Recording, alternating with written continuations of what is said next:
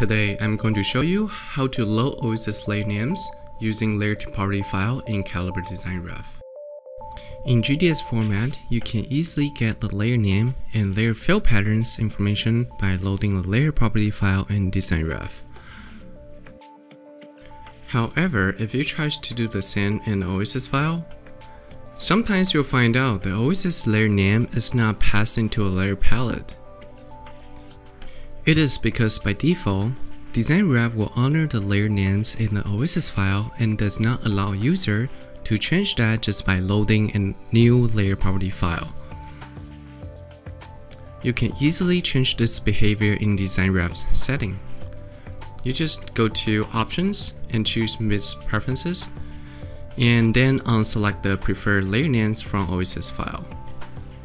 After you click Apply, then load the layer property file again, you'll find out the layer names are now displayed in the layer palette.